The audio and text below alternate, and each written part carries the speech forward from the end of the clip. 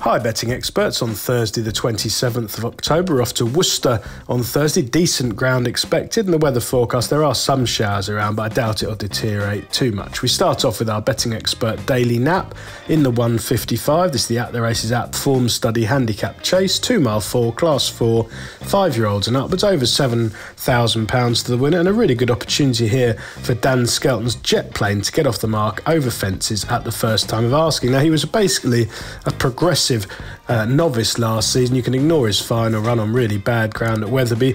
One run too many there, but he'd impressed me when we're getting off the mark over hurdles at Ludlow on the 10th of January, beating Sam Tara under a canny ride from Bridget Andrews, and then next time at Leicester in a very warm novice hurdle under the penalty, he finished a really good third behind Angler's Crag. That's solid form.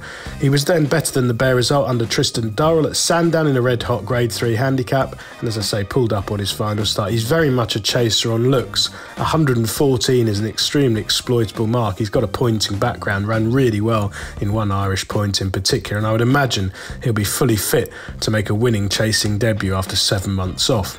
Our betting expert value angle selection runs in the 230. This is the Sky Sports Racing Sky 415 novice handicap hurdle. Bare 2 miles, class 5, 4-year-olds and upwards, over £4,500 to the winner, and I think could be a weapon. Can continue the good spell of Ben Pauling. He's had a couple of winners in the last fortnight. They've all been running well in defeat, those that haven't been winning, and could be a weapon very much brought along with handicaps in mind. Last season, big prices, showed a little bit when third at Market Raisin in March, but basically brought along to get his opening mark. He got an opening mark of 95, and he duly stepped forward for a little bit of cash under Luca Morgan, just denied by the prolific Lucky Lover Boy at Uttoxeter on the 2nd of October. I think that's reasonably good form, and he's liable to improve from it. He did race a little bit freely and made a couple of mistakes, but that should be ironed out on the decent ground round Worcester. A bit more of a galloping track and a longer straight should suit him. Plenty more improvement to come after just 4 runs over timber, and this looks a really good opportunity to get off the mark.